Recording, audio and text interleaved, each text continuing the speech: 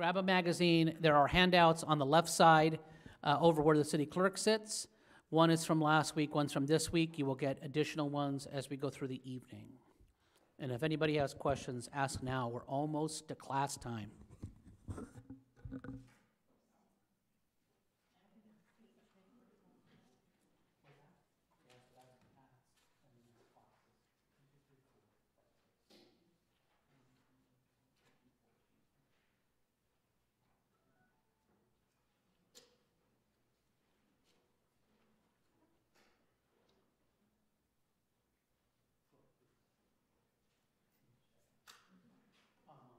So Patrick, that's the two. Patrick, we have a couple of people who are watching online. I'm monitoring it right here. So it's a YouTube link, so they can type in the chat if they have a question. Like I said, it's just a 3 or 4 second delay. We're very, very close. So what will happen is if I get a question there, I may just hop in and say, oh, presenter, there's a question from one of our online students, blah, blah, blah. Again, make sure you're in the microphone, whether you have the lapel mic or you're using the podium. Make sure you use the mic so people can hear you out there. Remember, everything's recorded. There's a couple people online, and there's probably a couple people who will watch after the fact because they're on the sign in. And handouts on the left. Don't be shy, Jody. You can move up closer.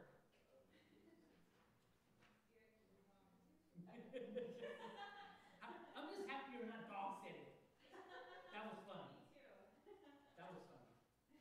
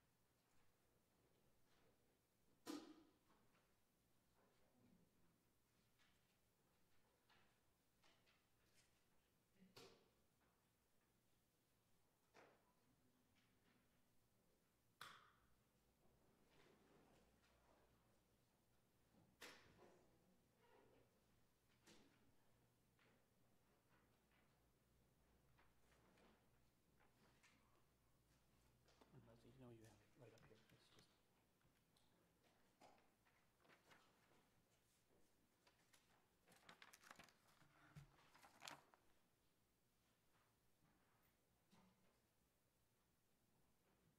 okay, everybody ready? As ready as we're going to be? All right. All those out in TV land, stand by. Good evening, and welcome to session 2 of Citizen Leadership Institute 2023. We're really glad you could be with us. I'm hoping everybody stays defrosted. We all are Arizonans now here. That means anything under 70 degrees is cold. I've lived all my life in Arizona. I grew up in Tucson, so I can't take this. Sorry. No, not going to happen. 40? No. I'm staying in. For our second session, we will be we'll be hearing from 3 different areas of the city. I always forget to do basics. Don't forget bathrooms right out this door on this side. You should all have signed in, gotten a magazine, and then gotten 2 sets of handouts, one from our presentation on the first night, and then a second one of the one that you're about to hear shortly. I also have 2 more for the next 2 presentations coming up later this evening. Don't forget that you should have received an invitation, a special invitation to the State of the City presentation, which is a week from tonight, next Wednesday night, February 1st at 6:30 at the Apache Junction Performing Arts Center, which is actually on the campus. It's actually the auditorium of the high school. The high school is at the corner of Ironwood and Southern. And so please, if you're at all able, please join us. It should be a very interesting night, and we get to introduce some newbies. We have new faces as if you haven't seen. Don't forget that you do need to try to attend at least one city council meeting and one planning and zoning meeting. The Planning and Zoning Commission has not met this year, so that has not come up. As soon as I know their schedule, I will pass it along to you. Remember, the council meets on the first and third Mondays and Tuesdays of every month. The Monday meetings are usually ones that get canceled because they're work sessions. They're just discussion item nights. The regular meetings are on Tuesday, so I would shoot for a Tuesday, either the first or third Tuesday of the month. And of course, the next one will be on February the 7th. 7 o'clock in this room. The second meeting of the month, the third Tuesday of the month, there is also a water board meeting at 6 o'clock. The city council also acts as the board of directors for the water department, which you will hear about when we get to utilities later in the class. All right, questions up to that point? Everybody up to speed? Any announcements? Anybody has been elected dog catcher of Pinal County or anything like that we need to know about? New jobs, nothing? All right, in that case, we will get started. Later this evening, you're going to hear a little bit about revenue development, which is something that a lot of people do not realize is part of a number of municipalities and other governmental entities, sort of a nonprofit arm, if you will, in a loose way, but you'll get a full description of that.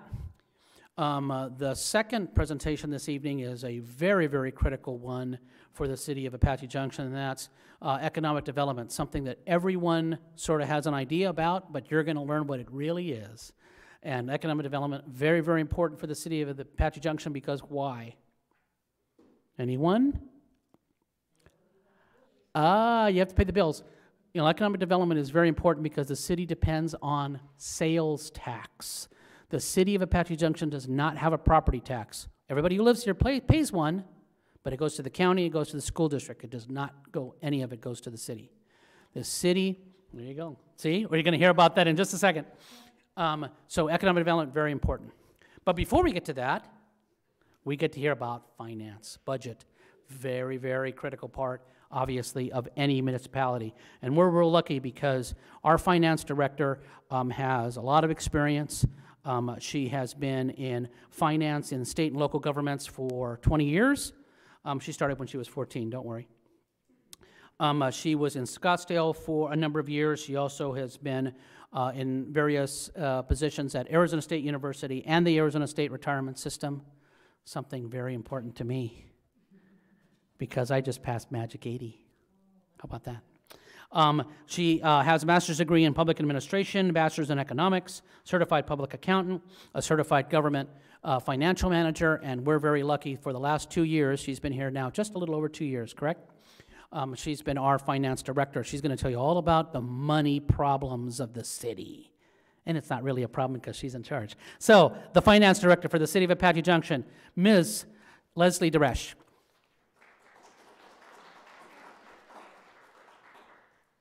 Like a rock star.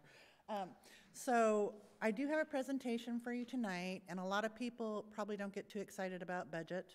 I personally don't get too excited about my own budget, but I do like working on the city budget.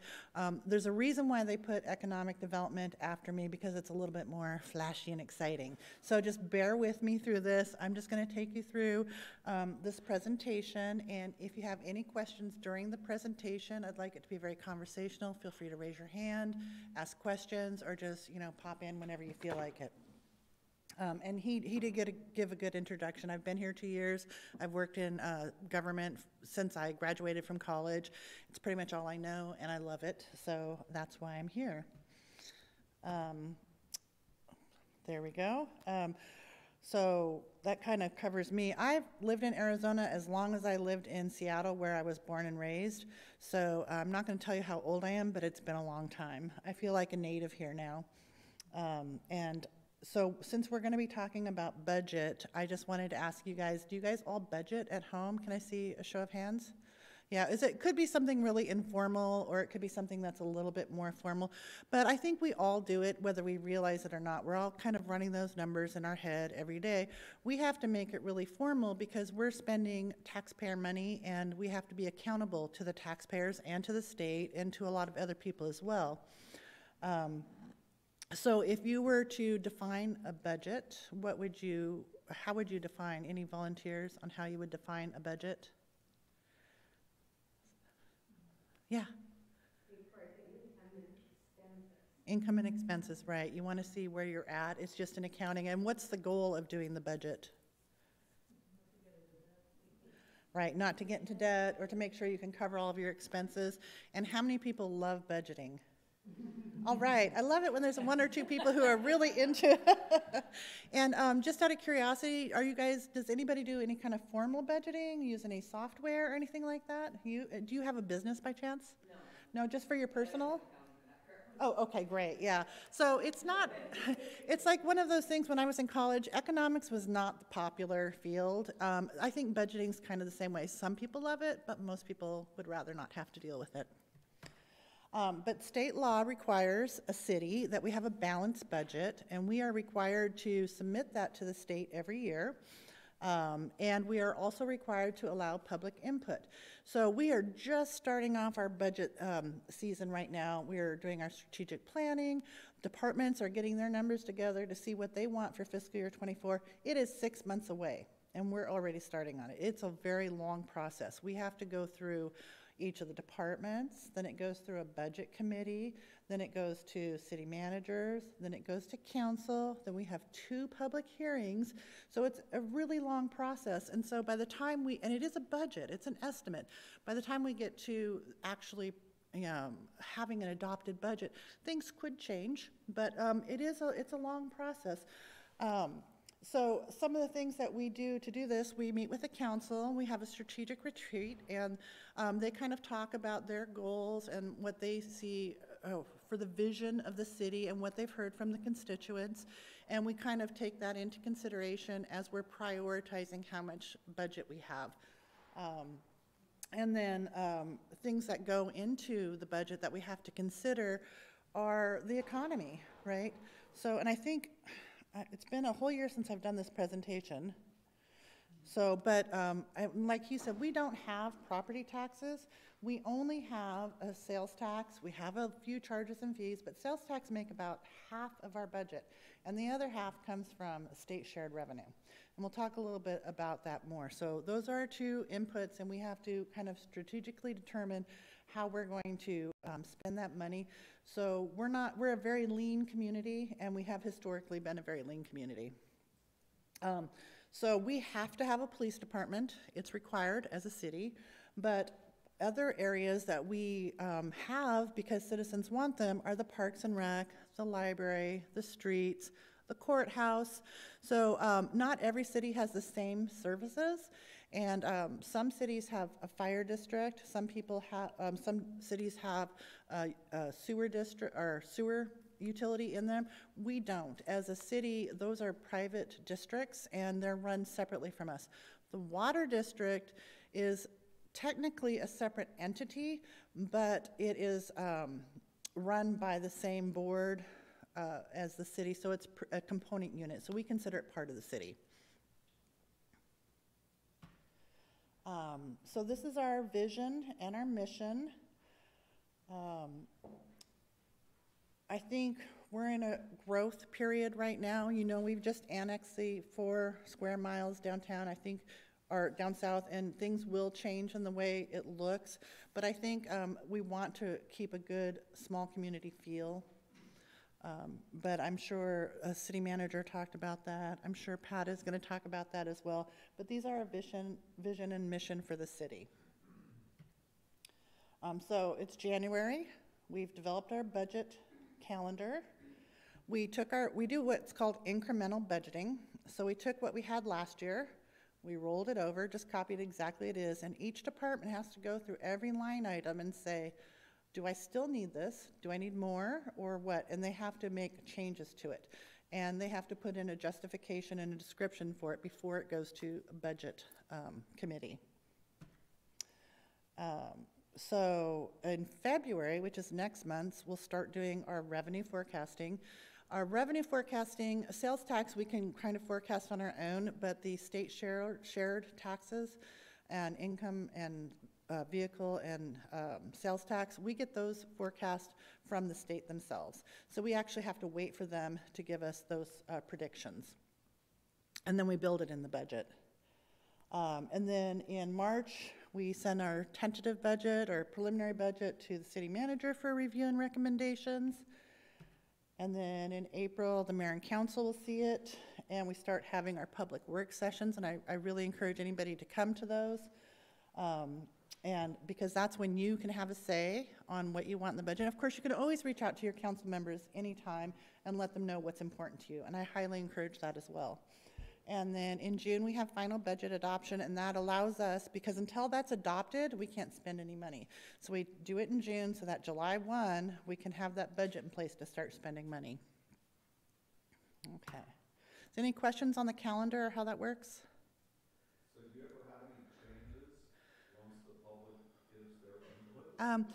So we do a public hearing for the tentative budget, and that's required. And sometimes we will have changes between tentative and final.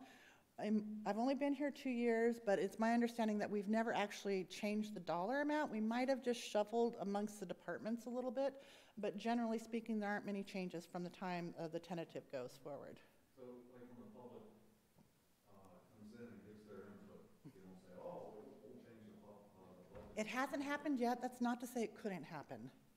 It's probably more likely to change if you get those ideas in earlier, okay? Because by that time, we only have a certain amount of time before, like a month before tentative and final adoption. And I think pretty much everybody's already seen everything, and it's kind of gone through. If we have big initiatives, I think the public pretty much knows about them, okay? And so if you're hitting the council sessions or watching them on TV, then you should probably already know about some of those things. But if you have something, then I do encourage you to make those known to your council members, because they're really the ones who drive the vision for the city on your behalf. So I just want to talk about our funds, and I'm really going to focus on general fund tonight, because that's the fund where we spend the sales tax and the state shared revenue. But we have a few other funds that come into the city that we manage, but we have they're restricted. We can only use them for certain things. So the HERF is the Highway User Revenue Fund, and we get that from the state, and it comes from gas tax. And we can only use that for streets and street projects. And then we also have a lot of grants, a lot of small ones, a few big ones, and we can only use those for what the grant says we can use it for. So we don't have any control over how that money is spent, so we keep it in a separate fund and we track it separately. And then we have a few other special revenue funds, and they're all just restricted. That's restricted money. So I'm not really going to focus on those too much tonight. I'm just going to focus on the general fund, because that's really where you guys have more of a voice in what can happen for the city. Okay, so again, the city, we have 3 major sources for the general fund. And the city sales tax, it's now 2.4%. Of that, 2% is just a base, and then we, through council action, approved a 0.2 to cover streets and a 0.2 to cover the public safety retirement system costs. And those are set to expire in a couple years. And so those will go back up to council either for a revote or something else. But I'm thinking they're generating over $5 million a year right now, those 2 pieces. And then we have the state shared sales tax and the state revenue sharing. So one is income tax, and that's 2 years in arrear. And we don't have any control over that. It's just whatever the income tax is, we get a portion of it, and that's based on our population. And our population numbers are relative to everybody else's population. So if they're growing, they're getting a bigger piece of the pie. Our numbers actually went down slightly. So we get even smaller piece of the pie, and we don't have any control over that. And again, we don't have any property tax. People who live here have property tax. The city doesn't see any of it. So it's going to school district, fire district, all the other places, but not to the city. Okay, and I think I already covered this. I just kind of jumped ahead. But this is, the sales tax is half of our city revenue. And right now, there's a couple things that are hitting legislation, I think, that are going to go through the process. Nothing, they're talking about reducing or removing the residential rental tax and food tax. So if those go through, that's going to affect us a lot because that's all of our revenue. I mean, that's a big part of our revenue. So we're monitoring that very closely because if that happens, then we have to be prepared for alternative scenarios. And this is just a graphic that shows where our taxes, and you can see the intergovernmental revenues are approximately half and sales tax are approximately half. And then this is our sales tax over the years. Everything's actual here except for 2023, which was at the time, what we budgeted. We budget very conservative, and we hope it's better. So, yeah, and our sales tax has been increasing. Now, even when COVID hit, we were really concerned. We thought our sales tax would go down, but we didn't really see that kind of a decrease, and I think that's because of the online sales tax. People were still spending. They were just spending it on different things. So we didn't get to hit very, very much with the sales tax for the COVID. And here's our state shared revenue. It's a little bit more volatile because, again, this is based on things that we don't control. It's based on our population. It's based on everybody else's population. It's based on what the state collects in sales tax and what they collect in income tax. So we don't really have a lot of control over that. And this is the same thing. We don't have a lot. That one actually went up, but we don't have a lot of control over that. So essential city services that we pay for with the general fund is police, parks and rec, library, public works, all the streets, street lights, drainage, ditches, all that kind of stuff. The court, development services, where they're going out and inspecting buildings and businesses and making sure everything's up to code. And then there's a lot of other little services like finance and marketing and animal control and the GIS, which you'll start to see more GIS activity, I believe, city attorney, and the city clerk. So all of those are kind of lumped together as kind of a management service or management type services. And here's a breakout of how much we spend in each of those areas. So you can see our biggest expenditure is police, right? It costs a lot to run a police department. They need a lot of specialized equipment. They have specialized training. They have their own retirement system, you know, so, and it's just really our biggest service that we provide. Parks and Rec is the next biggest service. We try to provide excellent Parks and Rec. Liz is going to come up and talk to you, and she'll tell you all about it, and it's fabulous. Same with the library. Everything else is kind of broken up in smaller chunks, but the big one is definitely police, and you want to keep that in mind when you're thinking about where we're spending our money. So just where we are right now, we have inflation. Everybody's feeling the inflation. If you go to the grocery store, you feel it. If you go to the gas station, you feel it. We feel that too. We're trying to buy things to do the streets or provide equipment for the police, and everything has gone up in price. So we're experiencing that. Although I've heard and different opinions, but the supply chain is supposed to be easing up and the inflation is supposed to be easing up. I haven't seen it that much yet, and maybe it's just a little bit lagging. There's also a lot of wage pressure in the market right now. So when we want to go to hire employees or fill positions because of transition, we're having a harder time hiring employees because they want higher wages, and other cities are offering higher wages. So that's something we always have to keep in mind in our budget as well. And interest rates have increased, which you guys are probably all aware of. Forecasted maybe to level off, stop increasing so much, maybe even in the next year come down. That's my hope, but we'll see.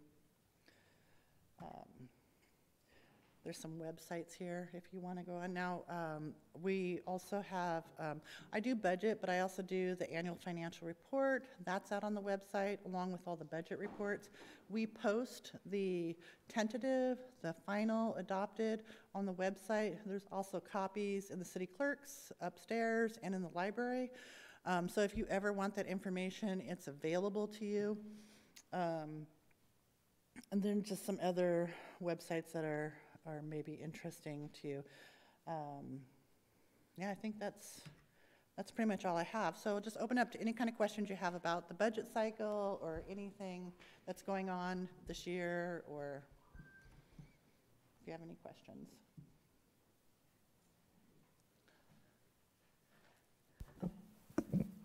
I just noticed under your city sales tax that this year there seems to be quite a drop over last year. If you're Is looking at, there a reason for that? are you looking at the very last column? Yes, Okay, that's the budgeted the amount. projected. Yeah, so at the time we projected that, we didn't have a full picture because we're always projecting almost a year in advance. And so at the time, we were just basing it on the information we had, and we're very conservative. You know, we don't want to, because what we budget for revenues, we feel we can spend. So we're pretty conservative about it. Our sales taxes have been very good this year, much higher than what we had originally anticipated. Will it stay that way?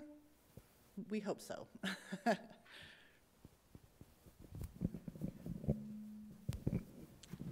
Thank you for being here. I just have a question regarding the HERF, I think you called it. Yes, sir. So the expansion of the 24, is that a Pinell County expansion that is, I guess, out of budget?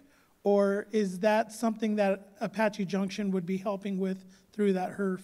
No, that is completely outside of the city. We are not doing that. We love it, though. It's actually a state project. Yeah. So, yeah, State Route 24 is a state ADOT project. The further extension of the 24, however, would have to be done a different way because it's not, that would have been a project under Pinell County. That tax course did not pass in November. So that means if we were to try to do anything else, north-south corridor that we've talked about before, anything else, we would have to, you know, in this case, like 24 would have to be with Queen Creek, since that's the borderline between Apache Junction and Queen Creek. So that would happen. That's a good question, though. Hi. Hi. So sorry if you already touched on this because I came in just a little bit late. Can you talk a little bit about like how much the city allocates for like a rainy day fund and how much we like currently have sitting in there and how that kind of fluctuates, especially with like economic depression and development? Right. So we have, I wouldn't call it a rainy day fund, but we do have a fund balance, which is basically anything that exceeded our expenditure. So it's a balance that we carry. We always budget a certain amount to cover grant matching, emergency services, a couple capital projects, because you can't forecast everything. So we do build a little bit of cushion in there, but most of it will just stay in the fund balance. We try and reserve that for emergencies or other things. We just issued a bond, and so we keep a reserve balance to cover the bond as well. But I think it was, I want to say it was 13.5 the prior year. We'll be announcing the new financial report. It will be presented to council on the next council meeting. So I invite you guys to come watch that one. But our fund balance is getting healthier. But again, because the economy always has its ebbs and flows, so you just don't want to tie up all of that money. So we need to have a certain amount of fund balance. Plus, it helps with our bond rating and our ability to get credit to have a good, secure fund balance. Well, and I would suspect with the, I guess, the possibility of the sales tax for food going away, Yeah. that would be a cushion we would like to have as a city. Right, but that would be again, that's a temporary fix. The fund balance would more be for like the one-time expenditures. So in order to keep ongoing programs going, like recreation or police services at the level that we are now, we would pretty much need to keep our revenues at the level they are now. Although we are increasing our fund balance a little bit, so we could pull back a little bit. But generally speaking, it's not an ongoing source. Fund balance is a one-time, so. So you can see that's a balance that has to happen. Yeah. You know, certainly we understand, you know, the idea of trying to give everybody a break and not, you know, tax food, but that also, you know, affects the other side of the equation. So something to think about. These are the tough questions that this council and our leadership has to address. Yeah. Okay, more questions? AA, with both Fitch and Moody's. The question was, what's our bond rating? It's AA. Just one more quick question. Do we have a buy-in at Apache Junction campaign? bonds? Buy-in at Apache Junction campaign? I don't know that, yes, that there are a lot of people who maybe don't realize. I know we had a good effort for Shop Local, and I think Pat is going to be talking about that in his presentation, so I'm going to defer to that. There is also something called a buy-in for bonds, so that you could buy into bonds issued by the city, but we don't have any of that. We only issued the one, and that was for pension, so. So if I see any of you on Signal Butte, you know what's going to happen. Big trouble. Right, Patrick? All right. Other questions? Does everybody now know they can go home and do their own budget? Have a good fund, you have a $13.5 million fund balance? Savings account? No? Okay, any more questions? No? Okay. Leslie Durach, thank you.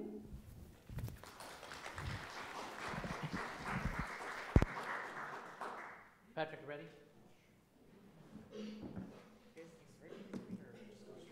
What's that? No, you keep going, because we're only half an hour in. Everybody's okay, right? Then let's continue.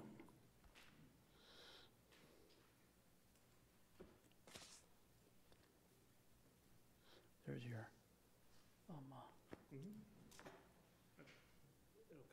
yeah.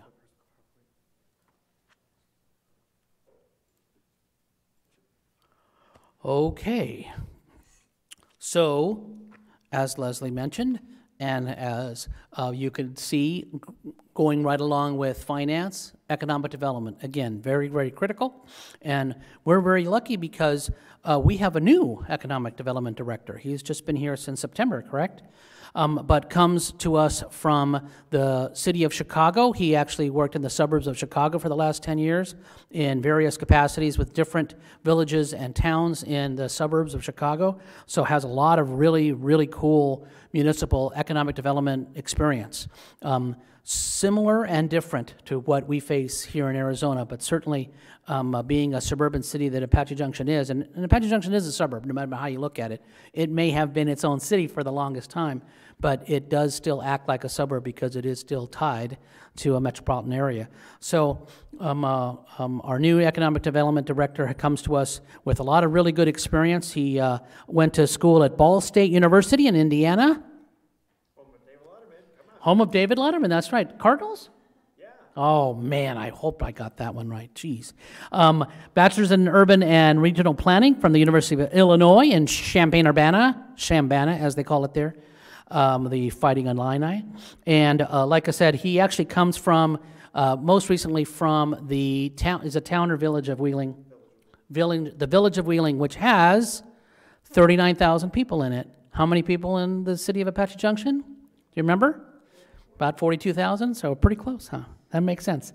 Like I said, he has hit the ground running. He's got a whole bunch of things he's going to tell you about that he's been working on, and he's just been here for 4 months, and he's off and running already. So our new Economic Development Director, Patrick Ainsworth. Thank you. Thank you, Al. Can you guys hear me okay? Could ask them in YouTube land. Can they hear me okay? All right. Well, thank you for that. You know, one thing that Al may either not know or didn't mention, I actually come from a large customer service background. So retail, restaurant, hospitality. At one point I was doing 3,000 dishes in a shift during college, so don't ask me to do that again. So a lot of people are always going to ask, what is economic development? It's a multifaceted question, and that, coincidentally, as I kind of say internally, I'm the new Janine. I actually watched my replacements, or my predecessor's last two presentations, and yeah, she's absolutely right. My interpretation of economic development is slightly different than hers. Nothing wrong with either interpretation, but being as it is, we are a burgeoning community. We're very rural-esque, but we see a lot of potential growth in the South. You're going to see some of that hopeful new ideas to match that new economy that we're going to see on the south side of 60. Let's see here. So in the theme and spirit of my predecessor, I do agree there's about 5 main components to economic development. There are a lot more things that we do behind the scenes that you guys don't have to hear because I'll probably put you to sleep and I don't want to do that. But the 5 things that I'm going to highlight today are recruiting businesses, assisting existing businesses, highlighting Apache Junction for new investment and reinvestment, marketing our community, and utilizing relationships to strengthen AJ. Who knew tonight that was economic development was a team sport? Come on, raise your hand. Anybody? All right, thank you. Because honestly, gosh, you guys are probably just as knowledgeable about the Apache Junction community as the staff here. And we are going to put some new tools in place very soon, hopefully as soon as next week, to give everybody a leg up to be part of economic development. So the number one thing everyone always says, when are we going to get a new Red Lobster or a Chili's or something? Well, we'll get there hopefully some point in the future. But the biggest component of being here is to bring in something new. And but don't get me wrong, it's equally as important to maintain existing and sustain existing businesses and help them grow and give them those tools and resources, empower them to stay here, grow, and prosper even more. But to focus on economic development, you know, it's not just one person that's going to recruit. I work with a lot of brokers, a lot of the property owners, a lot of the actual business decision makers. If they are going to look in the East Valley, you know, I'm that cheerleader to give them the pitch for Apache Junction. We have a lot of state-owned land, a lot of BLM land. We're one of the rare communities in Pinal County that actually has a freeway going through it with 5 exits, US 60. With that Prop 469 passing, we are kind of looking at that as an asset. And I know that may say, well, it kind of veers from 4 to 2 lanes, but we have a highway going through our community. I would have killed to have 5 exits in my last community. So my point is we try to frame that message and send that off to all these decision makers to help bring in new jobs, help fill some vacancies, and bring in some new opportunities.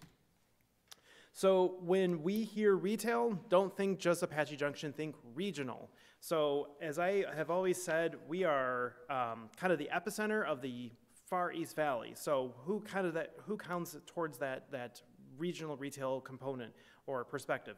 Gold Canyon, East Mesa, unincorporated Apache Junction, the winter residents, and of course the core residents, the full-time residents of Apache Junction. Shockingly, if you count the winter residents for that 6-month time period, we're about 130,000. That's a really good size for Gold Canyon. And just so you know, actually my predecessor Janine had, thank you Janine for doing this, she hired retail strategies to kind of do a regional perspective approach. So she was trying to show retailers like, hey, you know, we've got a Walmart, we've got a Ford, we got a Starbucks, a Dutch Brothers, I love that place. And our goal is to say, hey, we've got some great bones and great assets. Don't just look within our boundaries, but look a little bit beyond. Because Gold Canyon doesn't have the Walmart. They have to come to our Walmart or the other one. But let's just focus on ours, right? Or the Dutch Brothers. So we have some strong assets, and by golly, we really want to do that. And we want to highlight that in a graphical manner, and this is one of those tools. So someone actually mentioned about buy in Apache Junction. So I'm a little bit ahead of the game, but yes, buy an Apache Junction. Why? That we talked about that sales tax. So you all have that power to help bring amazing services to the city with new books in the library, new parks. I mean, we have one dog park that I was to die for. If you guys haven't been there, I don't have a dog yet, but I will definitely go when I have a dog and register properly and get it to enjoy following the balls. Good job, Parks and Rec. So this is just one of those tools. This is done by the Chamber of Commerce. There's a lot of businesses in here, and the biggest one, which we'll go over in a little bit as well, is called the visitaj.com. So it's our travel and visitor bureau website. So again, we'll go over that a little bit, but retail is a big component, and of course, most people say, what defines your town? Well, it's where you eat and where you shop, right? So we have a lot of mom and pops and a lot of great national chains that coexist really well. So we'll kind of touch on that a little bit later as well. Okay, so Leslie had kind of briefly mentioned about GIS. So if you guys didn't know, we have 3 GIS technicians here. What is GIS? Geographic Information Systems. So, well, as one of my jokes goes, economic development, urban planning, what do we do for a living? We stare at maps. But I try to make maps really fun. So imagine knowing you're driving down the street, you see the Village Inn restaurant closed. It's like, oh, bummer, what happened? It closed 2 years ago. Pandemic didn't really help their business. So my job is to try and help find a new restaurant, new retailer, someone to kind of bring in some cool new hip opportunity there. That's where you all come in. So we have just launched this month the new Property Finder map. It takes information from a database called CoStar. It's, think Redfin for commercial properties. And there's a lot of local property owners who don't have their properties marketed. So we have created a brand new database that brings in the local property owner information and the national broker database into one free, easy-to-use website. So if you bear with me 30 seconds, I'm going to get off this and show you how it's working. So if you go to our main page, there's our lovely Superstition Mountain hiking trail. Go to business, and just so you know, this site is under construction, so you'll see a lot more cool things here in the near future. You go to the Property Finder map. So again, ApacheJunctionAZ.gov, click on Property Finder map, and it will bring you to a landing page of 3 components: commercial and office, so industrial, commercial and office, restaurant, retail space, and development opportunities. So what does that mean, Pat? So we have a fairly good-sized city, 43 square miles. We actually have a relatively low vacancy rate, which means over 93% of, I think, of all of our commercial and industrial space is filled, which is really good. That's going to fluctuate over time, especially if we get a new employment center, a new business park, some on-space may be vacant for a little bit, et cetera. But right now, this is kind of a snapshot of what's available, right? So if Village Inn restaurant went under, or they decided to cease operations there, we get a marketing brochure from the local broker, or I'll actively be calling a commercial property owner and say, hey, I've noticed your space is dark, it's vacant, how can we help you trying to reactivate it? So when we get that information, we will post this online for free because we have staff here that is just taking about 10 minutes of staff time to put this on this map. And you click once, you click twice, and you get the entire marketing brochure for this one. So this is what we call a CoStar report. It kind of shows what the demographics are of the area, how long has it been vacant, and the best part is, here's a couple maps, there's the contact information. That's the person that you would call and say, hey, I would love to see this restaurant. Maybe your neighbor wants to open up a pizza place, and we've been dying to have a pizza brewery combination, and this might be a semi-turnkey operation, which means that they wouldn't have to do too much work to turn it into a pizzeria, brew pub, et cetera. So our job is to bring this kind of information to the fingertips, to everybody, as easy as possible. Even so easy, my dad can use it. Sorry, Dad. Now you'll also see some national ones, and now there is some perks about this website and some ones that can use some tune-up. Like if someone's looking for a 900 square foot spot for a cookie bakery or a candy shop, it's not as filterable, so we're going to keep trying to enhance this thing, but my goal is to keep this as easy as possible. But if you're having a tough time, just call Pat. I'll help you out. And again, just to go back, this is the one of those brochures that we were talking about And I will tell you, the only thing that we won't do with this website, if I'm a commercial megapolis company and I'm going to sell a whole portfolio, like 50 properties, and one of those little Apache, or one of those buildings is in Apache Junction, that's what they call investment sale. We're not going to do that. That's not worth our time, and that's more higher institutional sell. That our goal is to bring in new awesome businesses, and this is one of those main tools. Any questions on this map? Yes? When you bring in these new businesses, will this help the budget? So not for a while, because correct me if I'm wrong, sometimes these things are a year in the rear. It takes 4 or 5 months to, oh yeah, and the question for on YouTube is, if we bring in new businesses, will it help our budget? The answer is generally yes, if it's sales tax producing, food and beverage tax producing, or a sales office or e-commerce, because when we collect a tax on a good sold, that portion comes to the city eventually. But you gotta also realize it will take time to do a lease, it'll take time to build it out, it'll take some time to stock it, and then open your doors, right? So I'll just simply say economic development, there's no such thing as an instantaneous decision and in gratification. Things I've been working on 5 years ago in Chicagoland area are now just taking fruition. So it's sometimes fast, sometimes really slow. But to answer your question, food and beverage, restaurants, bakeries, retail stores, yes, that will help generally speaking. Okay, any more questions about the map? I am gonna go back to my PowerPoint. Okay. Oh, nuts, sorry. Okay, so just kind of going back to that Village Inn Pizza, another one of my taglines, the staff, sorry, I know I repeat myself a lot, is less vacancy equals more vibrancy. So again, you're gonna hear me say it time and time again. Everybody knows probably somebody who wants to open a business. Give them a call, say, hey, go check out the city of Apache Junction. It's an awesome place, not just the Superstition Mountain, it's got an awesome city, and we're happy to help to figure out where we can find them a spot and get them up and running. Okay, so I talked a lot about recruiting businesses. So existing businesses, if you can be surprised to hear, with our business database, we have about 1,000 brick and mortar businesses in Apache Junction. That could be everything from a small sales office to Walmart to Fry's. And actually, no, I'll do that trivia question later.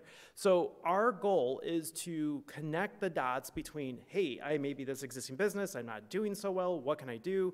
Here are free or reduced services that are taxpayer paid or provided by the federal government that helps those businesses. So one of the key things I'm literally working on this second is Al was talking about, I'm trying to hit the ground running. We're gonna do a business survey to those plus or minus 1,000 businesses. So we're doing it online and probably through the mail. Think of it like a snapshot in time. What can we do better? What is great? What are our strengths and our weaknesses and our good bones? And I'm gonna ask those business owners, hey, how can we be of service? I am a department of one, so eventually we'll add another person in the future. But our goal is to say, as the business liaison to the business community, what can we do better, and how do we get there? And then we also connect those businesses to some of these services, which I'll touch on in a little bit. Okay, trivia question: where is the local Chamber of Commerce? Anybody? Anybody who is not a staff person? Let somebody else answer. All right. It's off Phelps. All right. Yes. And what's the landmark? I guess what's the landmark business is it nearby? All right. There you go. We don't need a mic for this guy. Brownie points for the later life. So we have a great working relationship with our Chamber of Commerce. I literally was just in Marianne's office to give you guys all that wonderful little swag, the Discover magazine. They were just printed. They have like 12,000 of them because they want to promote the business community. They are our main bread and butter we help bring in businesses and get them set up for success. They are the main B2B and B2C, which is business to business and business to community liaison. So they're the marketing, the promotional. They work with us on the Lost Dutchman days. If you guys don't know, they're always looking for volunteers. I'll be there at 5 in the morning for the parade, so I'll see you there. And it's our visitor center. So go there. They'll have great information on local businesses, things to do. if you guys have people coming in from out of town, you better eat, stay, and shop in Apache Junction, because that out-of-town money is great. That's new money that, you know, that comes here, circulates here, it helps our businesses, it leads to more sustained employment, et cetera. So I know I need to keep going. So some of our other business resources, they are all government, nonprofit, or no, government or nonprofit, or volunteer. So SCORE, I worked a lot with the company, or the nonprofit organization called SCORE Chicago. Here, I think it's just called SCORE Arizona. These are retired or part-time CEOs or decision makers who are mentoring businesses who are just starting off or having some struggles. So that, they're a huge asset. The Minority Business Development Agency, they're in Phoenix, they're at the Better Business Bureau office. They offer some services I have never even seen in Illinois. So we have some great resources here. And then trivia question time. True or false? Do we have a SBDC office in Apache Junction? Just blur it out. Boy, you're on fire. Yeah, so I've worked in several communities, and I'll tell you what, for the entire Pinal County, which is the same square mileage as the state of Connecticut, we only have 2 SBDC staff people who serve the entire county, and one of them is right down the street. My jaw dropped when I found that out. It's a mile away, I can walk there. So what do? They work with the USSBA, the Small Business Administration, and these are the direct boots on the ground staff who help our local business community. These are free or reduced cost services, from business plan making to HR to marketing.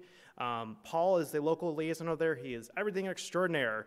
I've met with him a couple times, got his contact. If you guys ever know anybody who is in need of assistance to open a business or sustain their business, he can be of assistance. Now, they don't do the work for the business owner, right? They are the ones to kind of help talk about resources and get them kind of propped up here and there.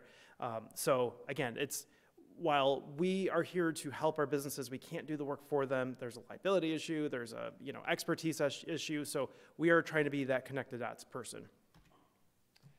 Okay, so highlighting AJ for reinvestment and investment. So as you guys know, we have some new properties in town, new projects in town, some tired properties that probably have seen a better day, right?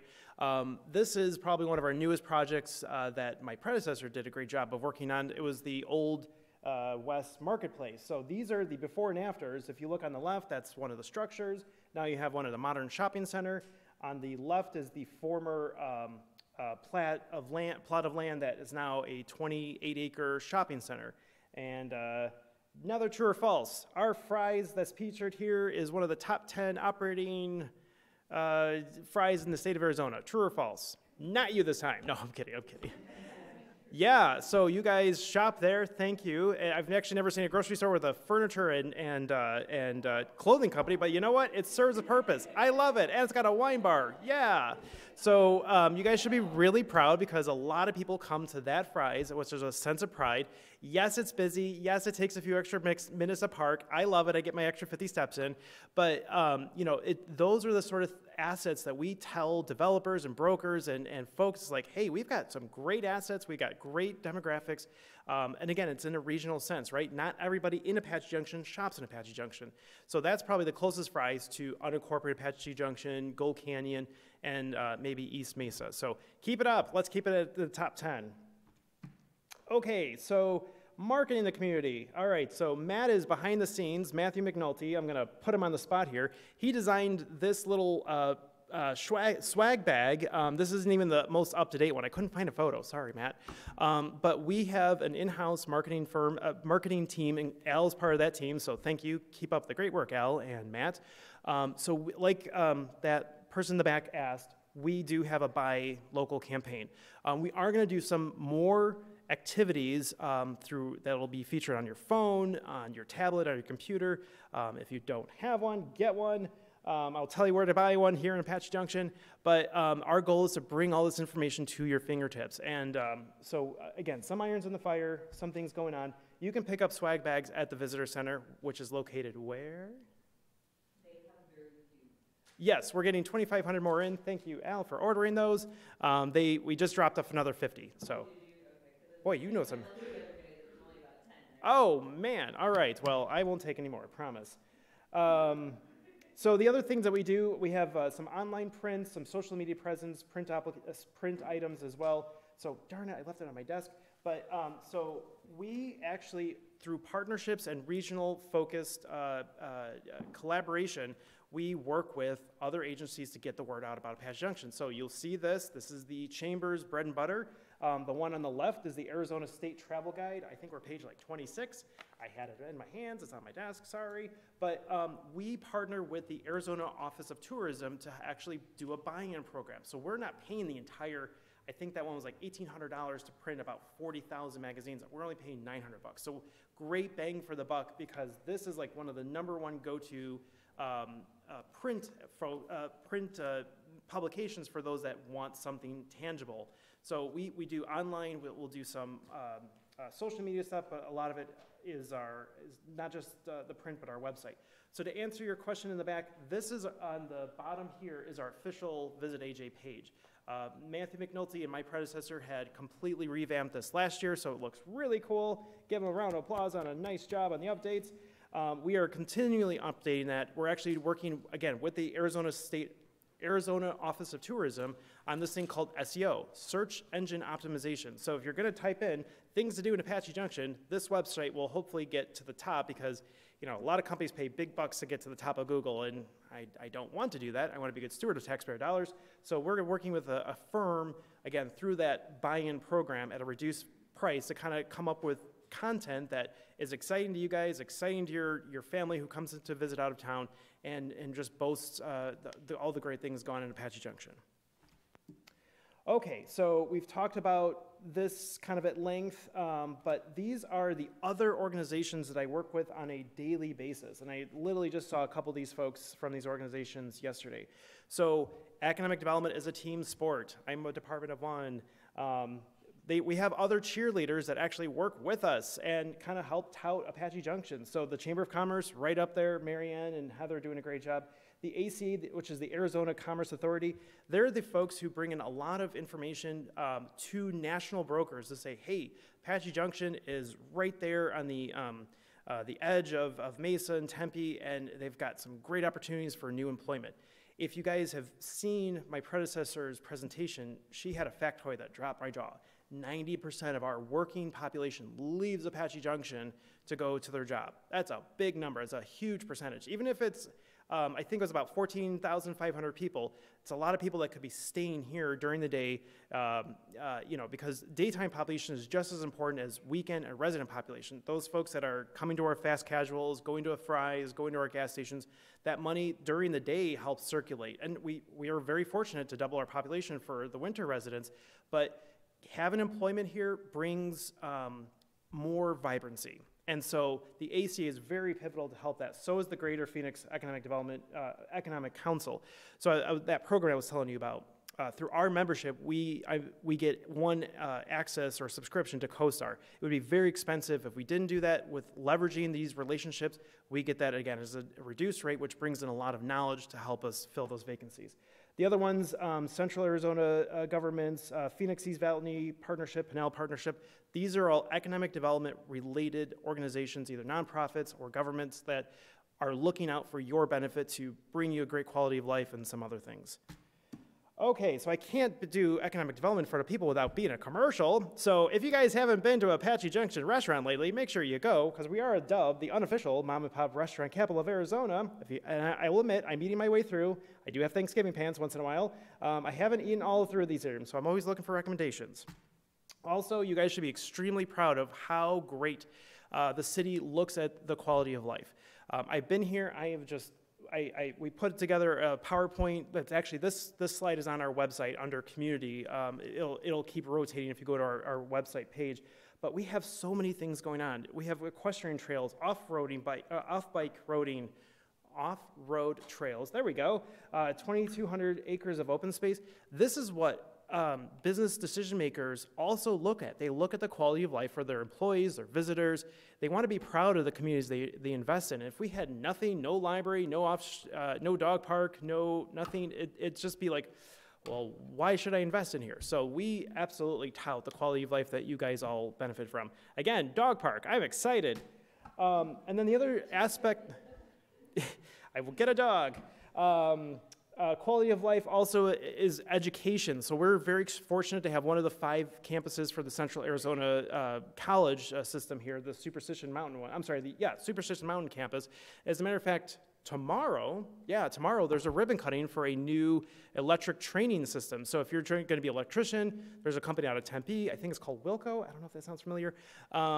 They're doing a new training facility right here. They're trying to train the next generation of electricians. So we are very fortunate to have folks like this at the table trying to educate, because what's the other big component of economic development? A well-trained workforce. I can't tell you how many times I'll send an email, connect the dots with these workforce developers. Again, that's not everything you guys see, but if we don't have a well-trained or a population that's willing to do, go beyond their house and put their Nintendo down or whatever that thing's called these days, we wouldn't be where we are today. All right, so make sure you follow us on Facebook, Twitter, and sign up for our new e-newsletter. What's that website, Al? It is, gov/newsletter. Thanks. Oh, so it's not e-newsletter. So It's just newsletter. So that's the happenings, local city council decisions. We're going to be putting a lot of economic development things on there. I will give you guys a preview. We will have this thing called a business suggestion box on our website. So this will be a power to the people form. If you guys knew a barbecue, a cookie baker, somebody who wants to open up some sort of restaurant, retail business, you'll fill out a little bit of information, and no, you can't just put down Trader Joe's and hit send. You got to put down an email and an actual contact name, and it'll send me an alert, and I will work with that person. We'll roll out the red carpet. We'll show them what's great about Apache Junction. So that's coming very soon, and just be on the lookout for that. We'll be posting some things on social media about that one. All right, questions or comments? We're finally here, and everyone's awake. How exciting. Come on, I'm going to not sit down until 3 questions, and I'm not, and Al, don't give me 3. Yeah, exactly. I'm not going to ask any of them, so it's up to you. Okay, I can sit down. It's fine. Really? Okay, hold on. Here we go.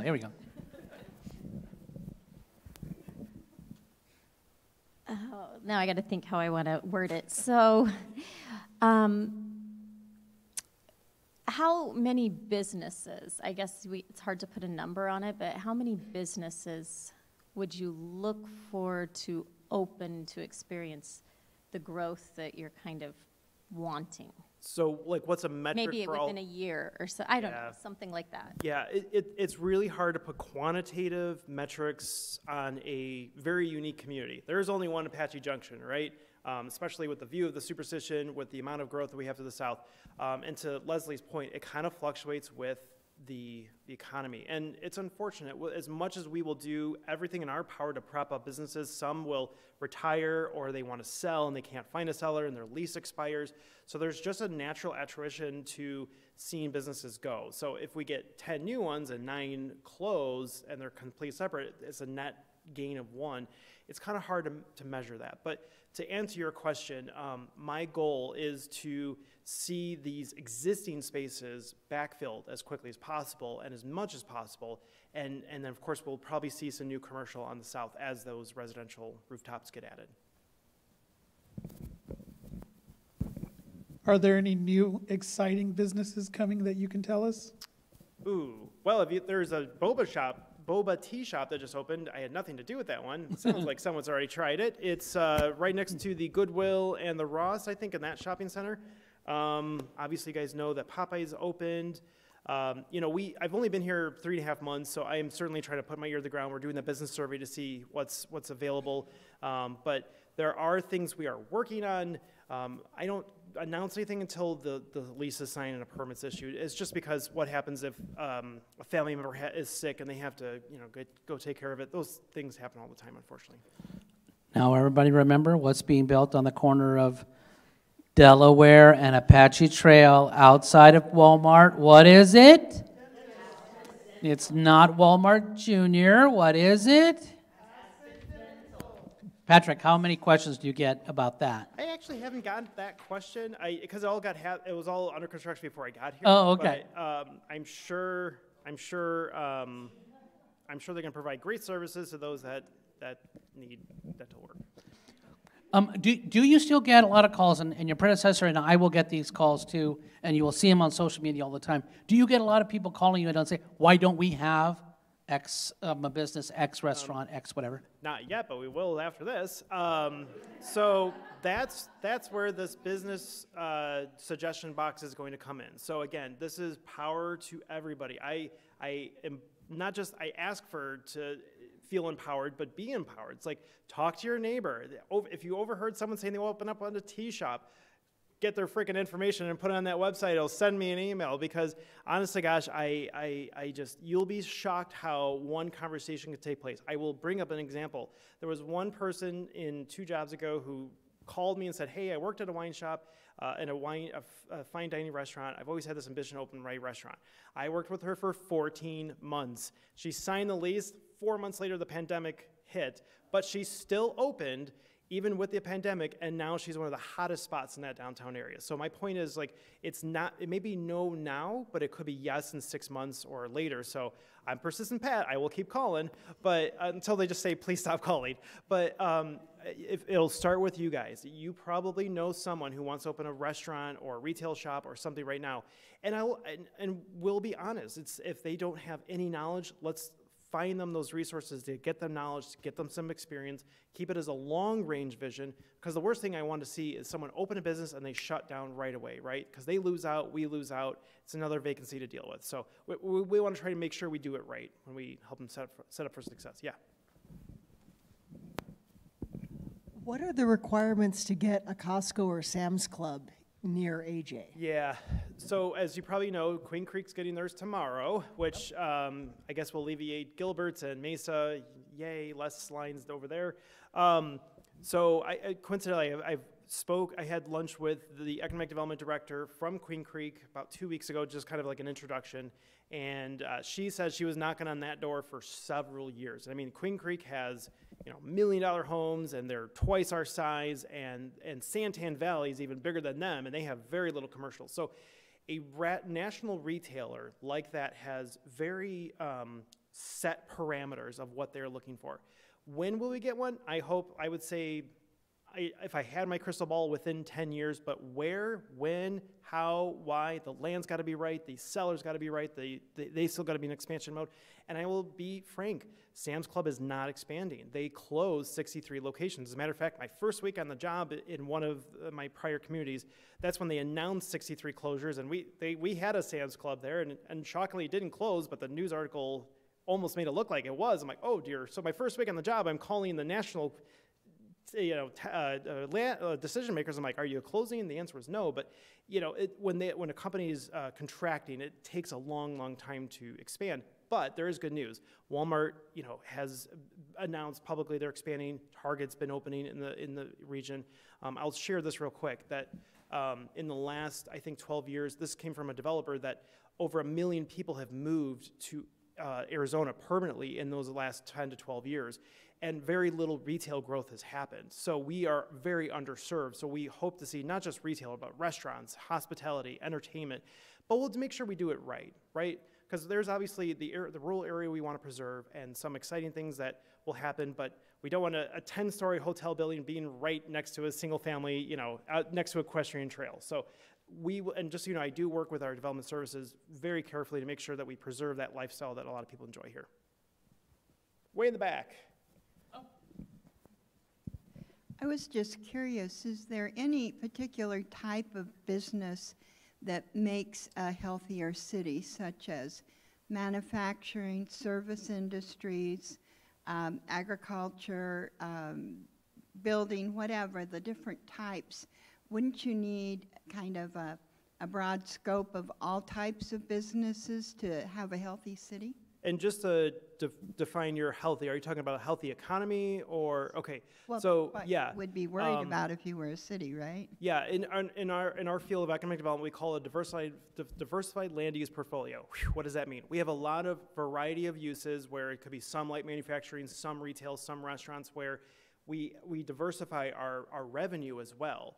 So if we have a nice hotel that comes in off US 60 to take advantage of all these wonderful points of interest, that could help our hotel, motel, or bed tax.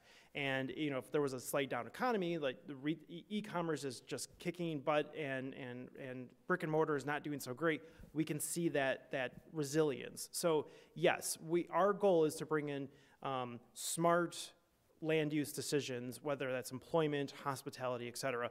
But eventually we will get there. The Prop 469, which again, I just got here in October. I learned about it as the vote was taking place. It didn't happen. So it's not going to hinder us to see those kind of diversified land use decisions, but it will take a lot longer because that road system's not coming in right away. Matrix of percentages on those types for cities, or? I would say no. I've been in towns where 80% of their land use was manufacturing, and of course what happened during the Great Recession, nearly every industrial business got wiped out, but now it's what they call a white-hot market. It's actually cooling off, but industrial with the warehouse distribution has just done a big boom. We want a diversified approach towards office, art, maybe some light R&D, light manufacturing, some of those things. That actually does get encapsulated in our zoning code. So you'll see in a business park designation, let's call it Superstition Business Park, you may see 20 buildings and 40 businesses in there, and they're not all manufacturing or distribution, et cetera. So if something goes out, probably something will go in and increase that. But yes, to your point, not just for a healthy economy for land use, for businesses, but we need a healthy workforce, a healthy transportation system, and definitely a healthy network for fiber optics, electricity, water, et cetera. When you talked earlier just about like how like 90% of people that live in AJ go outside of AJ for work, do we know what industries they're leaving AJ for? We could. There's a census service that does that. It's a lot of clicks and a lot of cups of coffee to get to that number. But my bet would be a lot of manufacturing, a lot of distribution. We are, a working class community, which is nothing to be ashamed of. I came from a very working class community myself and very proud of it. So to answer that, it's probably mostly manufacturing, industrial, and contracting work and service, yeah.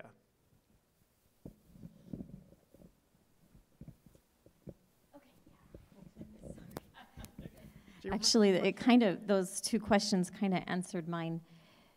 So I'm new to the area, and we drive around and we think, okay, what kind of things, businesses would be great here. So you've mentioned a few things as far as even the manufacturing, like restaurants. There is a need for more.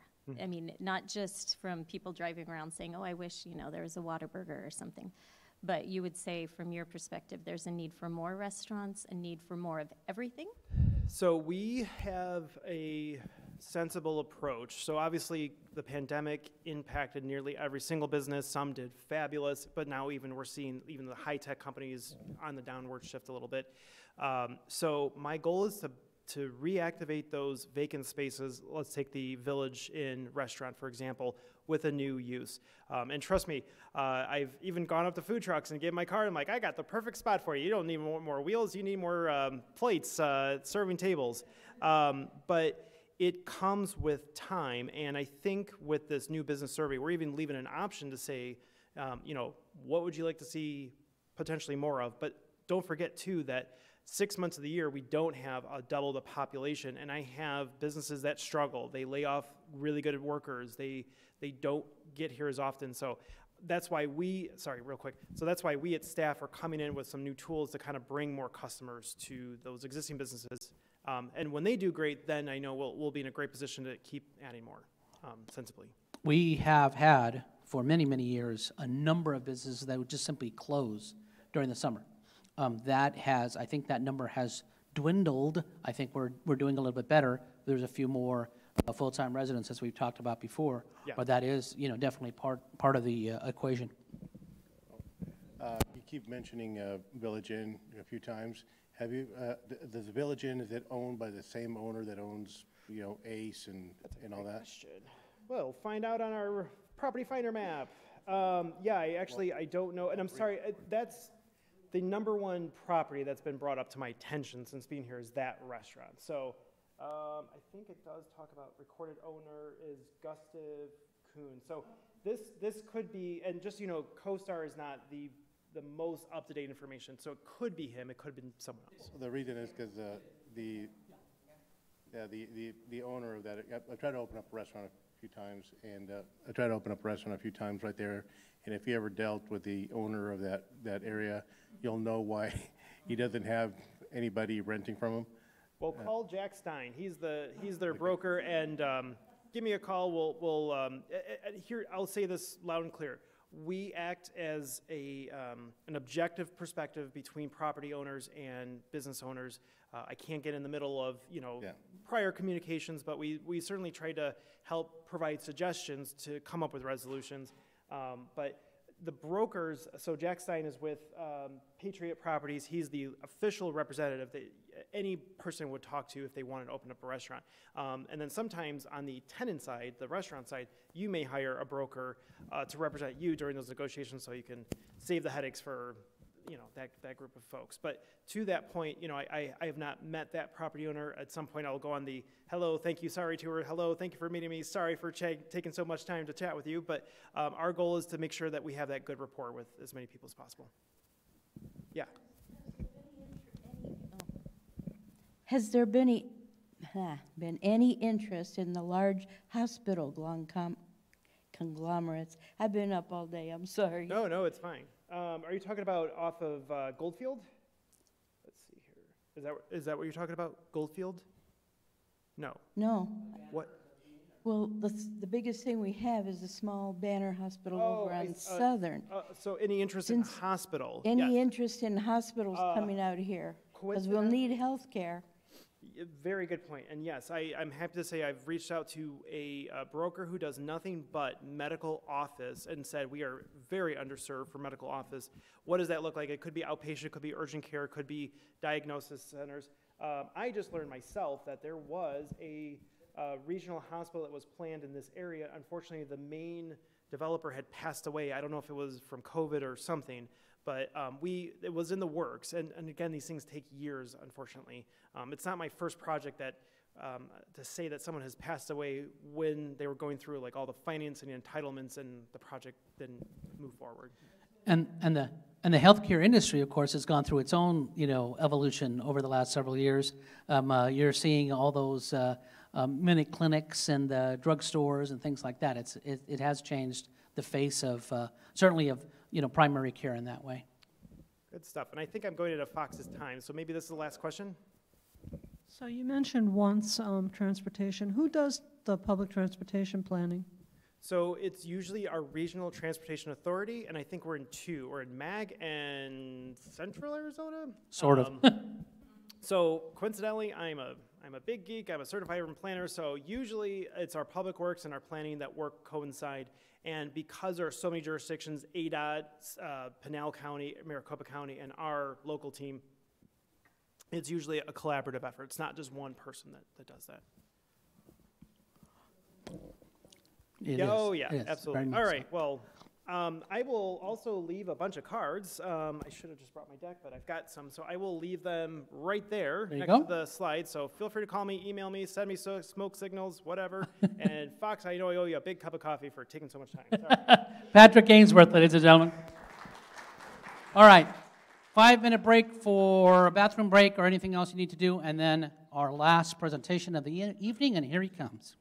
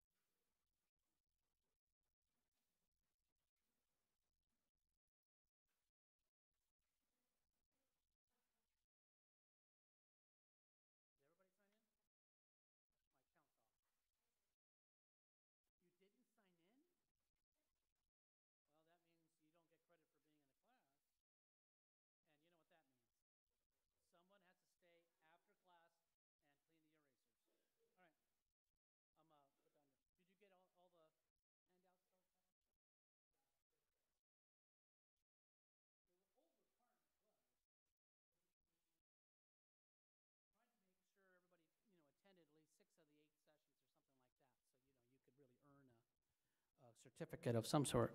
I'm not nearly that of a stickler yet, but we do hope that you can try to take advantage of as many as we can. And like I said, there are 8 sessions if you include next week's State of the City. So there was 7 sessions here in the chambers that we hope that you will take part in, and then of course the one City Council meeting and the one Planning and Zoning meeting along with the State of the City. Okay, so everybody's ready? If you haven't sent in, make sure you sign in. If you haven't, you should now have 4 sets of handouts. The presentation from our first night, and then the 3 presentations from tonight. They're all now up here on the ledge. If you have not gotten that, please do so. You should also have a copy of the Discover magazine, so everybody should have everything. And does everybody remember what the website is for the city? Can we hear it? Please? It used to be, but it's no longer, so make sure you know the new one. ApacheJunctionAZ.gov. That's the new template for all government agencies, especially in Arizona. They have gone to that convention, which is cityaz.gov. So mesaaz.gov, tempeaz.gov. Same thing with Apache Junction. Just good to remember, because what we try to do is do the website and then the important things like if you've all signed up for the newsletter, ApacheJunctionAZ.gov/newsletter. Please go and sign up. That comes out every Thursday.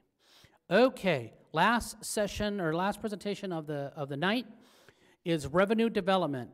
Wait a minute, we already talked about revenue. You're going to learn something new. Our person that is going to give this next section of our class comes to us from the Bluegrass State, correct? Kentucky. Anybody from Kentucky? I spent a week there one night. Background in, I'm kidding. I'm just being serious. Background in parks and recreation, resource management, has worked with a lot of nonprofits over the years. He came to us in 2018. And now gets to run the revenue development area for the city of Apache Junction, which you will find out encompasses a lot of different things. So, without further ado, Fox Young. Good evening, everyone. Can you hear me? Good? All right. My name is Fox Young, and I come from Kentucky. One of the first things when I came to Arizona that was kind of culture shock were the horses. I'm used to wide open spaces for the horses, 10, 20 acres minimum. And I came out here and I was like, oh my gosh, there's 5 horses on that little plot of land. And I didn't realize at the time that, there's no real grazing out here. It was because everything there is green, but everything out here is like a tannish brown green. So it was really kind of culture shock when I came out here. It was one of the most striking things when I stepped foot. And I was like, oh my gosh, this is so different. But this place is so wonderful. I'm amazed, not just at the beauty of the landscape, even though first it looks harsh. It really isn't. It's really beautiful when you get out there and start doing some hiking and moving around, getting out on the trails. And also the community here, and the community in Apache Junction. I'm going to get into this too a little later. It's just amazing. They're so giving, and they're so connected with the community. Back where I was from, we had more cows than people. So, everybody kind of stayed to themselves a little bit. Out here in AJ, it's not really that way. But let me get started. I don't want to take up too much of your time. Tonight, I'm going to be talking about city grants, and I heard you all had one of the prior presentators also talked about grants, so I'll just kind of skim over that a little bit. We'll talk about corporate partnerships, and then 2 of the nonprofits that work closely with the city, which is the Friends of Apache Junction and the Apache Junction Community Development Corporation. And to get right into it, grants, they're just an external source of revenue to address locally defined needs. I try to keep that nice and simple. If you look online, you're probably going to get 3 or 4 paragraphs as a starter, but really, you're looking for extra money for a project that you might need. It might be something for the police department. It might be something for transportation cabinet. You might need to put in a sidewalk somewhere. So there can be a lot of different reasons why you might need a grant. The funding sources for grants generally come from two sectors, the government or the private sector. Government can be federal, state, county, even city from time to time. We'll give out grants. The private sector, you'll have businesses, larger nonprofits, or even sometimes it'll be a private resource like a family foundation that you can get your funding from. And it's all encompassed under what we call grant management. You have different parts to that. Your first part is going to be research, then you have writing, your administration, and your reconciliation. All right, grant management. That's the overall project management of the grant cycle. And it encompasses a lot of different things. I'm just going to hit on the four main parts here. The first one's your research. And this is going to be gathering the information that you're going to need for the grant. It'll generally be something like demographics, research on the organization that is going to award the grant. If you don't do your research about the organization when you write a grant, your chances of getting one is very, very slim. And another thing that's often overlooked is you always want to go and see what they've awarded grants in the past for. And you don't want to reinvent the wheel when you're doing this. So when you go to actually write your grant, which is kind of the art of the entire grant process, you want to try and mirror what other people have done in the past. When I was in Kentucky, sometimes we joked that we reinvented the square because we weren't even smart enough to reinvent the wheel back there. Don't do that. Don't make it harder on yourself than you have to. Just go out, see what other people have done. They probably, if they've been awarded a grant, have somebody who knows what they're doing. And it was clear, it was concise, and it was point for point what that agency wanted. Then you're awarded a grant. Great, that's awesome. Now what? Now comes the harder parts, the administration of the grant. So this is, you're distributed the funds, but there's all these weird stipulations in the grant, and you're going to have to follow those to the letter, because if you don't, your chances of getting that grant in the future or another grant like it in the future are very slim. So after you write it and before you get it, you're like, okay, they're going to give it to us. You have to get with your team and make sure everybody on that team knows that they have to follow these guidelines to the letter. Mainly, it's how the funds are going to be spent in the project. You don't want somebody going off script and using funds that in a way that's not been outlined. Great, project's done. Awesome. Reconciliation. Now comes the final part. You're not done. The project's done, but you're not done. You have to do follow-up reports. Generally, these are multi-page. There's a lot of information that goes back into it, and then you have to provide the receipts. This is where if you haven't spent the money correctly or accordingly, then again, your chances of getting the grant in the future are basically nil. If you've misappropriated those funds, you're not getting that grant again. And if it's something like the police department, where jobs, are literally created because of the grant, if that grant runs out, that job is gone. So you'd never want that to happen. So always be diligent when you're doing the administration and reconciliation of the grants. Any questions on grants? I either did a great job or you all just want to get out of here. So we'll move on. Corporate partnerships. Corporate partnerships give the city extra funds. These are non-budgeted funds because you can't expect everything in an entire year. Strange things happen. So these give extra funds for events and programs, but it also helps the community and businesses and organizations. And why? Why would anybody want to do a corporate partnership? Is anybody here a business owner? Okay, a few of you. Well, you can probably attest marketing is pretty expensive, especially traditional marketing, print or like online media, TV. Trying to do a commercial, you have to have special equipment. You have to have a team dedicated for that. Very, very, very expensive. That's why people went to social media. It's nice, it's cheap, it's easy, but there can be issues with that. Sometimes you post something you don't expect to create controversy that does. There's a lot of businesses, if you pay attention to the news, that are having to walk back what they've said on social media, not meaning any harm, but you know, they just didn't take everything into account. And also, if you're doing social media, it's going out to the people that already know about your brand and already know about your products because they're following you already. So with the city, we have basically a dedicated team of professionals that have traversed this realm for a long time, and we have a broad range of people who follow. People who follow the Apache Junction, what are they now calling it? It's not the Pulse and Claws Care Center. Animal control. Animal Control, thank you. Center down there off Baseline. Some people will follow just the AJPD. Some people will follow Parks and Rec. So it's all encompassing in there.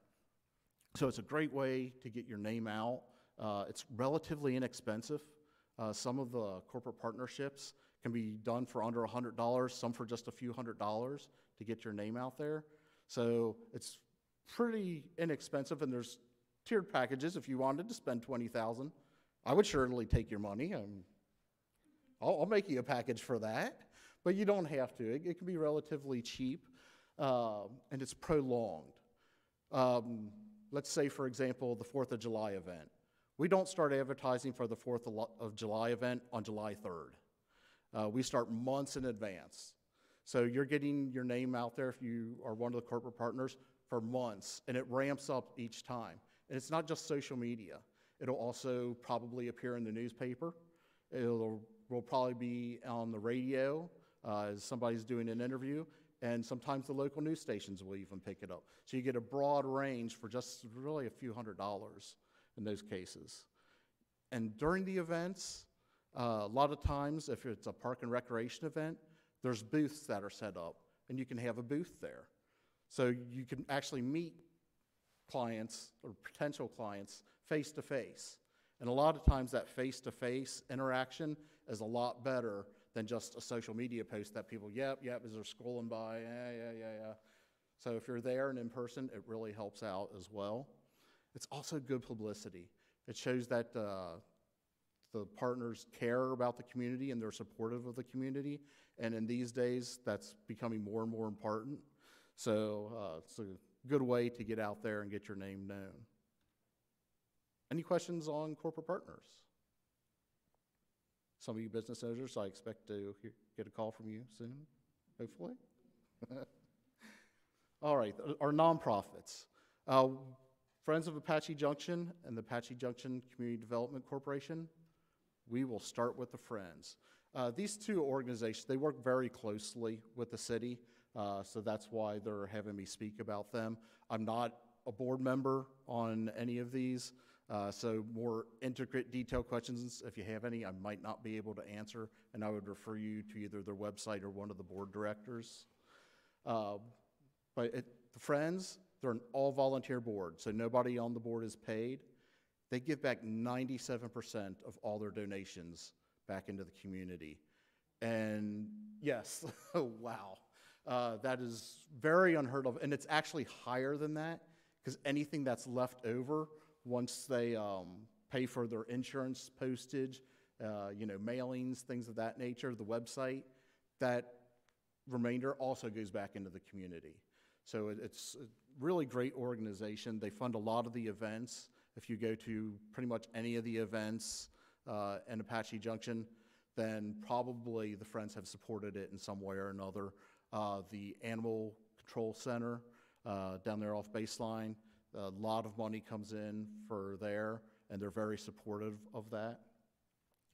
And just to illustrate how giving this community is, it's actually over $95,000 was donated by residents to help support the community. That's not including grants, that's not including other funding as well. So that's a lot of money that's coming in.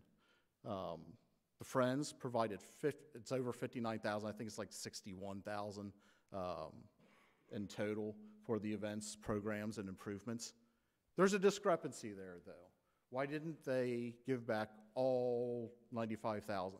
It's because that amount wasn't requested. But what happens if the totals don't match is they keep that money for the next year, and then it can be used the following year. So say something weird happens. Let's take a goat that happens to go down and terrorizes the Animal Control Center. I see you laughing, you know this story.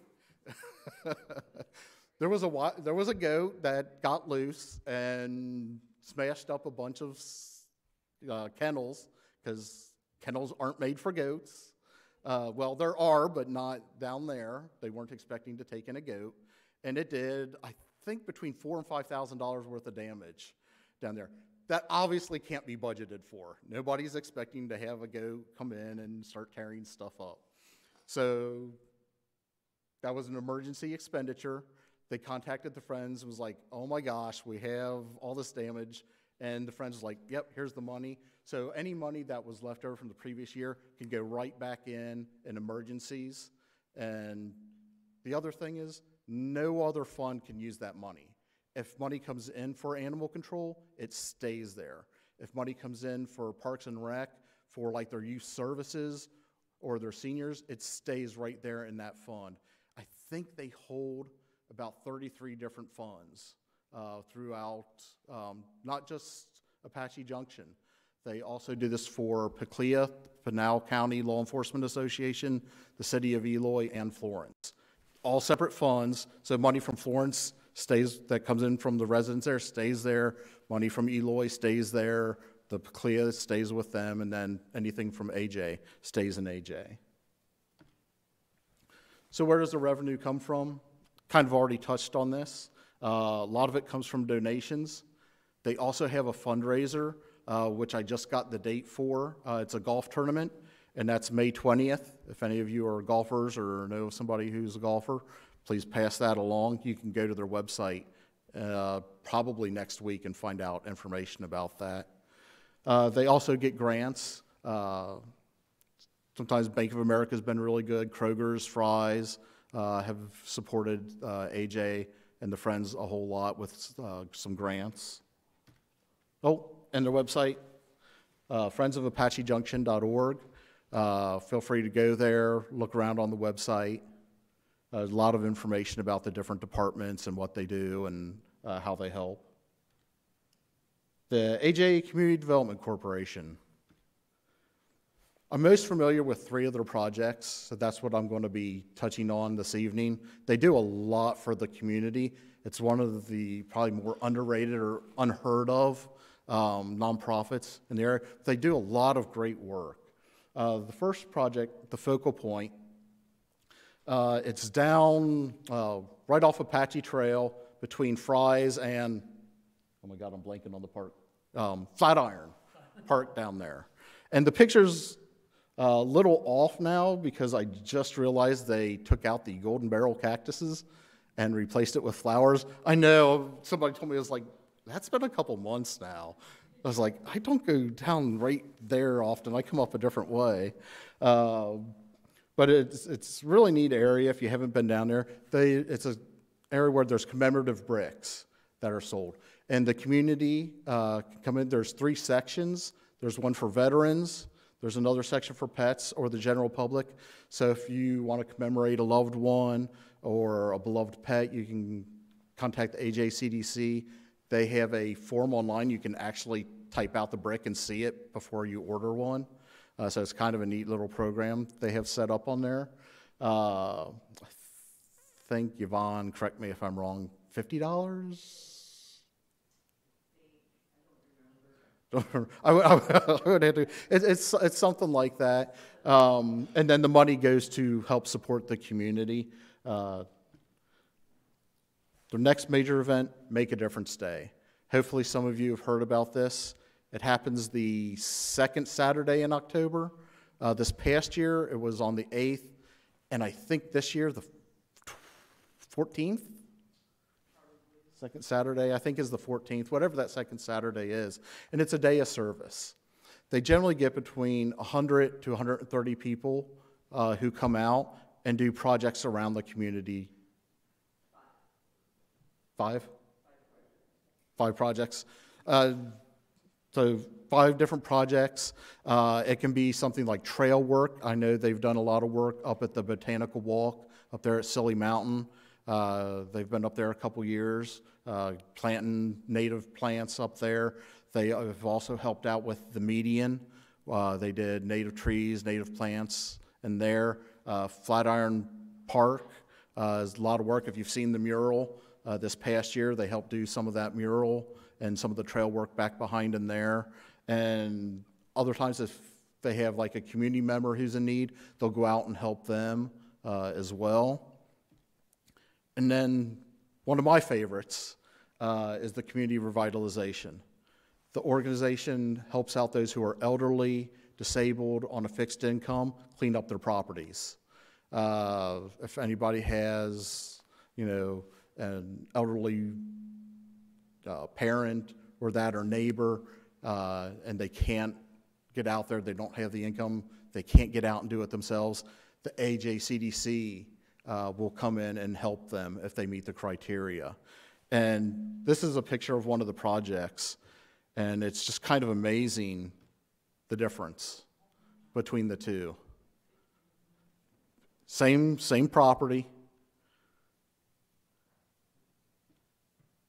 Goes from that. They've done a lot of projects. I think last year they did 28 projects. And since 2019, when the project started, they've cleaned up almost, it's just a hair under 100 tons of trash and debris from the community, which is 200,000 pounds. So you're basically looking at a blue whale, the size of a blue whale, which is one of the largest creatures, or if not the largest creature on the planet today. So does a lot of good. And just because I remember this, because I'm involved with helping another person out here real quick. Free Dump Week is the second week of February. The only reason that I brought that up is the AJCDC is timing one of their projects for that to help somebody out in the community. They're going to actually go in with their trailer, help the person load it, and then take it to the dump week. Their website, ApacheJunctionCDC.com. You can just type in Apache Junction Community Development Corporation. It'll pop right up. They got a lot of interesting stuff in there, a lot of good information about resources for the community. Have a lot of businesses that also help them out. So great resource if you are interested. They take volunteers as well for the cleanup projects and for Make a Difference Day. So if you're interested in doing that, please go there and check it out. And I was trying to look get up out the. here early. I was trying to look up the brick, but it doesn't have a amount on it, on the page. It doesn't have an amount on. It doesn't. There's a donation page that they have, and you can do 25, 50, on and on. Mm-hmm. But just for the bricks, it doesn't say.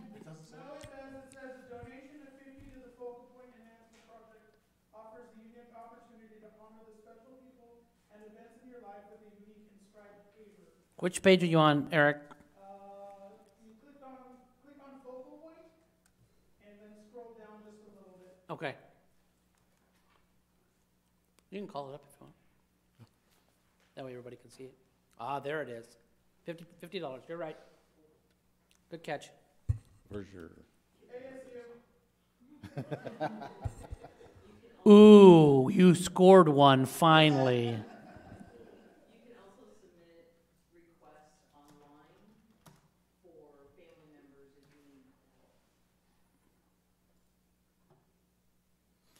Yeah, so here's what the webpage looks like.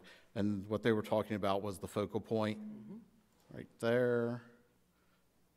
And there it is. And here's all the information about it. Here's kind of some of the pictures of there, and if you wanted to order a brick, Yep. that comes up. That was, And that's where I was.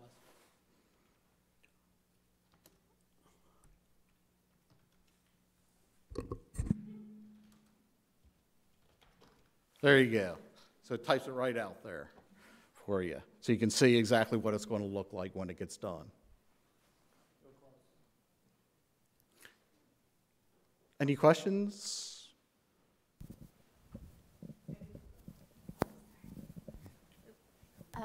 With the, I guess I can go look it up, but with the community revitalization, they do it all year long, year. helping people with cleanup? Yes. Yeah, that one runs all year long. The Make a Difference Day is just that one day, but the community revitalization goes anytime. So how many bricks are available for sale? How many? How many bricks are available? Just judging from what I've seen now, there probably several hundred. Okay, just wanted to buy 2 or 3. Okay, perfect. Buy as many as you want. Buy early and buy often and get them for Buy 'em all out. Christmas gifts for 2025. All right, Yeah. keep going.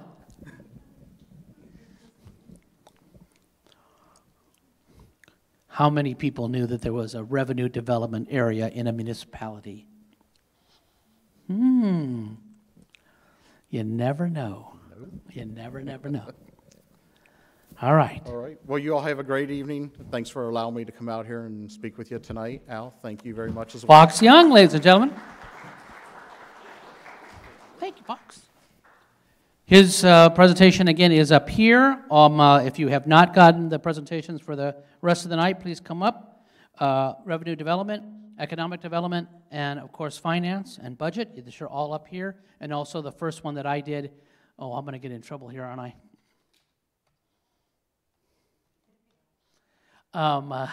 And the first one we did for that first night is also up here, so make sure you have that.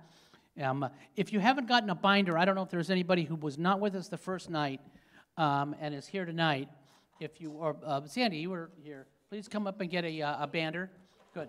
Make sure you have, everybody has a binder because we're going to try to put all of the presentations in the binder. Okay, any other questions before we're all done for the night? Yes, ma'am.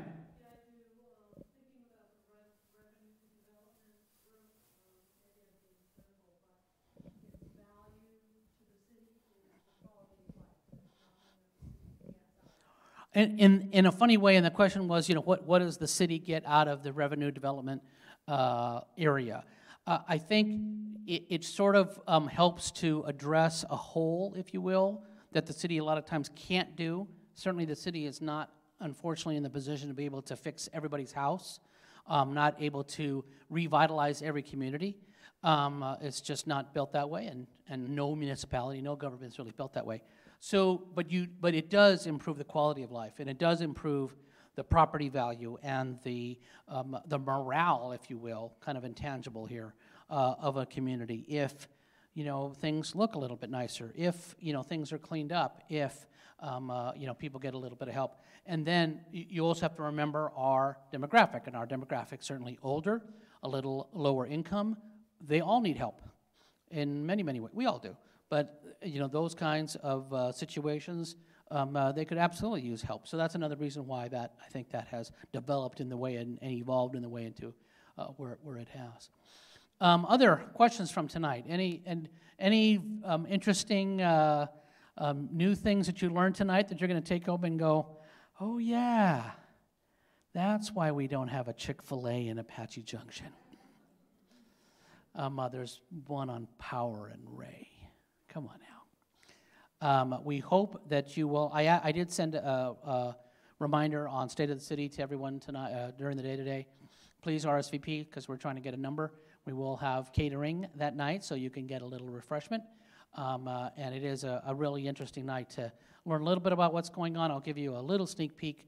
We will be learning a little bit more about our new council members because, of course, as I've mentioned a couple times, we have 4 new council members who were not seated as council a year ago. So we're going to learn a little bit about them. We're going to get a little presentation from the police chief. The police chief has a year under his belt, so we'll see how his first year has gone. And like I said, we have a nice little refreshment that we get to share in to start, and it's always an interesting night to learn a little bit more about the city and visit with some of your neighbors. Eric. You want us checking in or sitting somewhere? No, just if you're, I'll see you that night, so I'll say hello. But if you can RSVP, please do. If you know you're going to be able to make it, please do. Like I said, just to help our count. George. I like to think of it as black tie.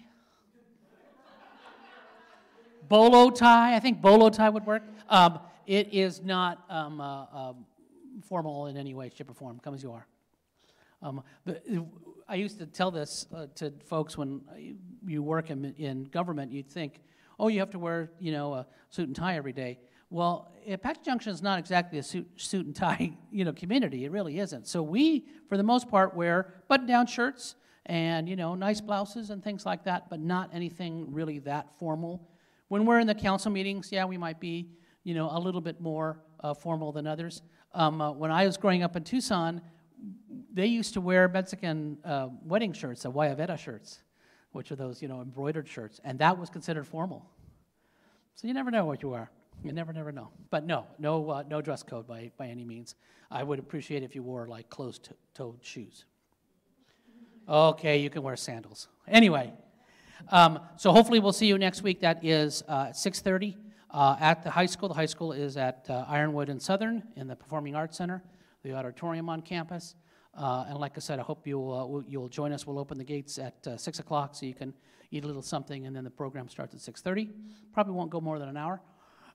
We'll be back here 2 weeks from now, another set of presentations that hopefully you will be joining us for. If you cannot, remember, we do send out a link to the live stream right before class starts, so you can still watch from home if you need to, or if you need to watch or you missed something, you didn't quite catch something that Patrick said, who was going 150 miles a minute. You can go back and watch. So you will see that in your email. I sent out that link right before class started. You can go back to that and watch at your own leisure. With that said, we hope to see you next week. If not, we'll see you back here in 2 weeks. Everybody, as always, please drive home safely.